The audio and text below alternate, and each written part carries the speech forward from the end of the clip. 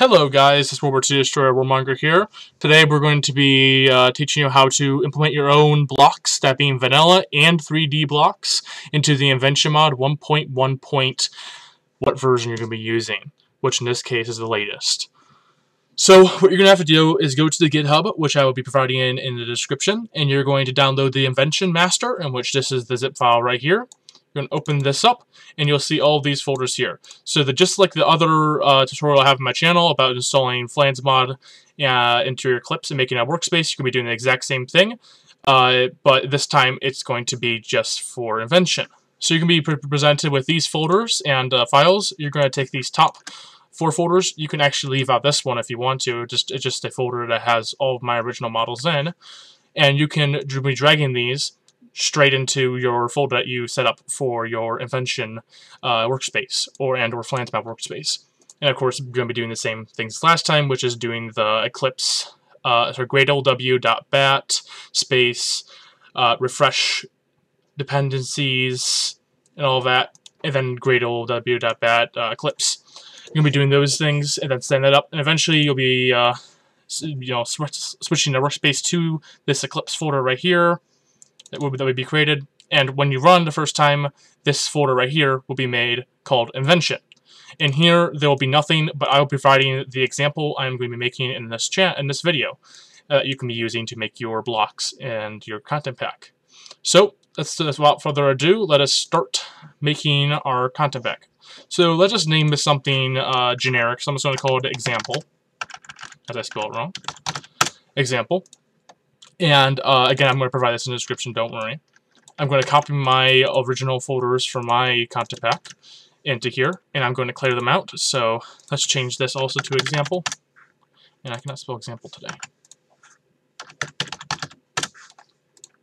And the line file will be changing ourselves later. Texture files, blocks, we're going to be clearing these out. Same with models. And there we go.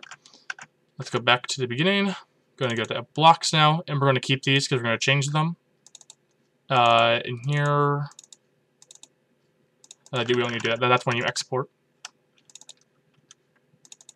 And here is our JSON files for actually making a block, a 3D block. So I'm going to leave one of them.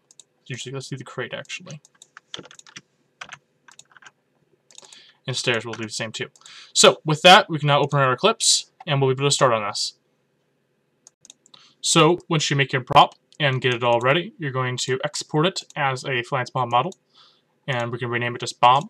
And we're going to copy this and paste it into a new folder we make that's going to be based off this mod Invention client, model W44. We're going to be naming it example, as I made right here. We're going to open it up, and we're going to copy one of these into here, just so we can actually use it as a base, and we're going to paste it all. And it's going to quickly give us, it's going to automatically give us tons of errors. So what we're going to do is we're going to open up a previous one that has been provided. So let's just open one of the ones that's going to be like a chair. And what we're going to do is we're going to copy these top row things right here. With that, we can rename this body model to model. And with that,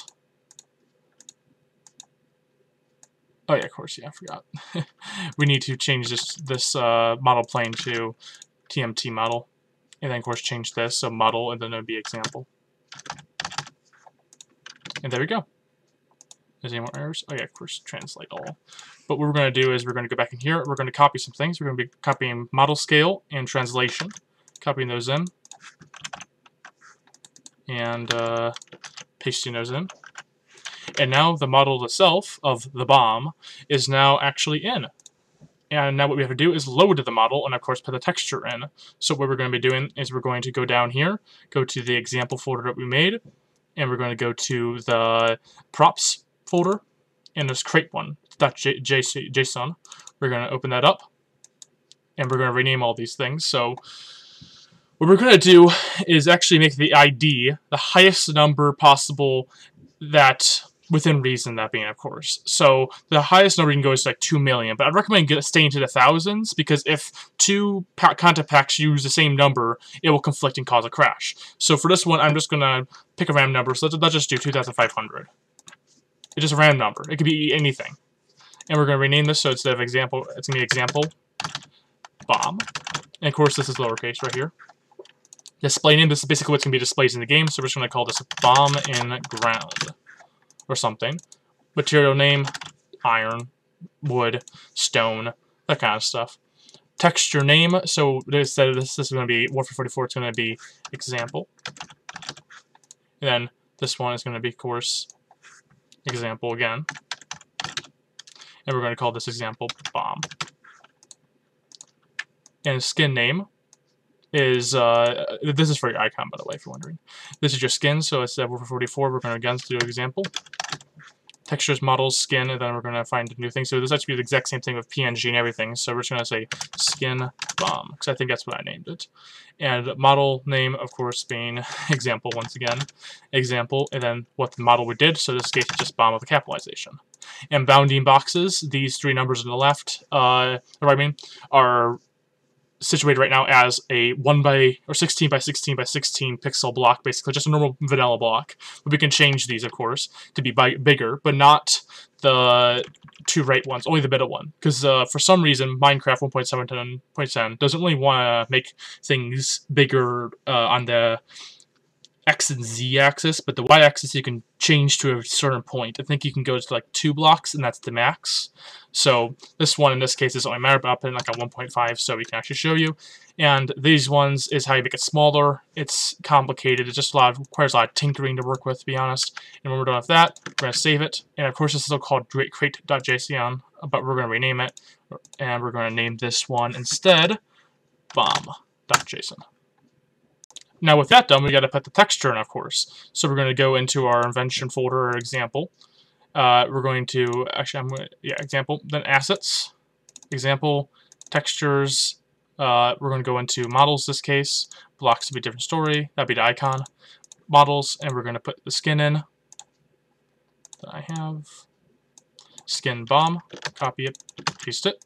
So now we have that in there. And with that, we can get an icon if you want to. So what I'll do for the icon is just something very simple. I'll just do this for the moment. And what I named it was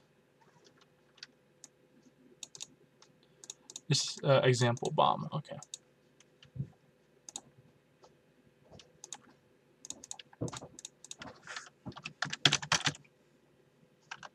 Just bomb.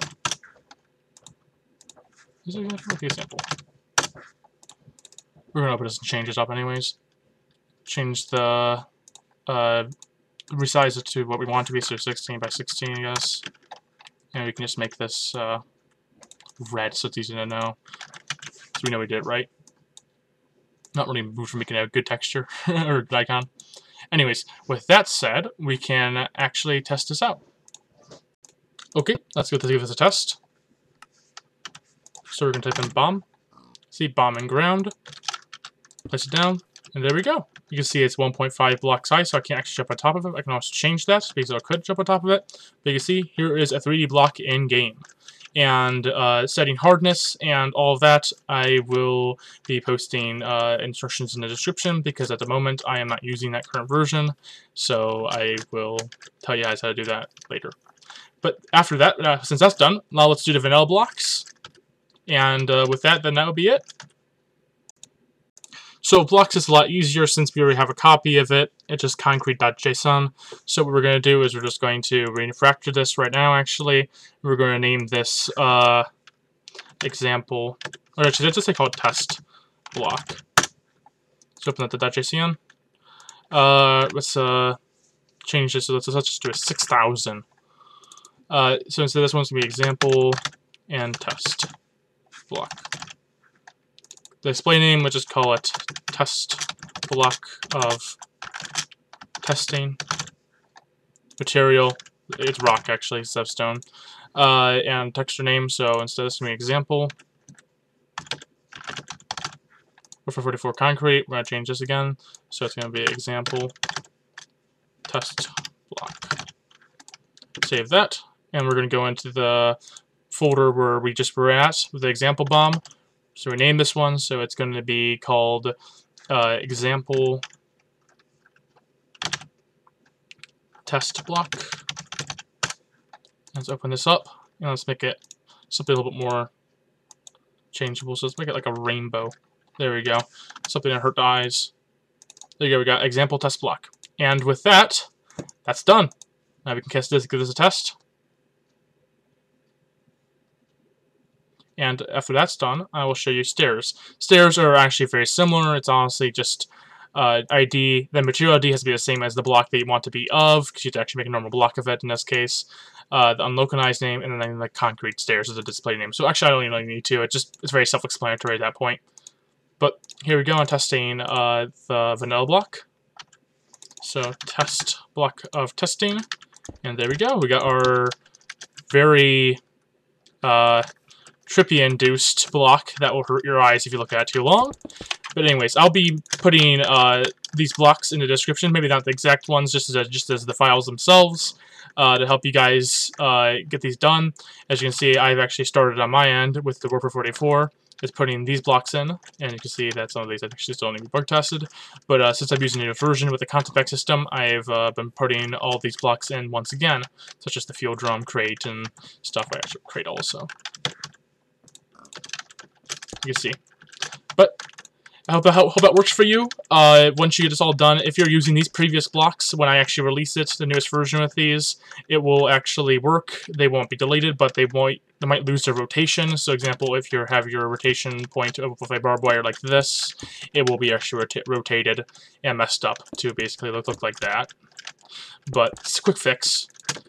But with that said, that is all you need to do to make custom blocks in Invention 1.1, and I hope it worked for you. If there's any bugs, please let us know in the Warfare 44 Discord, what are the bugs and the issues, and if there's one other random issue being in the .json, if like this folder, this thing right here needs to be capitalized, or this needs to be capitalized, just give it a try.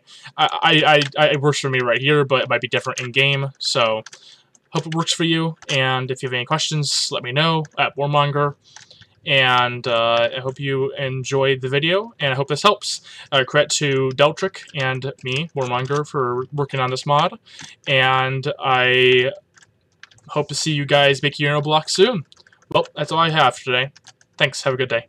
Goodbye.